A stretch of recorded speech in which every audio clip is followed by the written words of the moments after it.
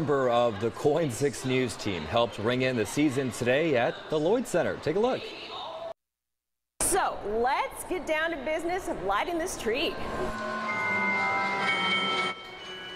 The Sugar Plum Fairies gave our Chief Meteorologist Natasha Stenbock a hand lighting the tree.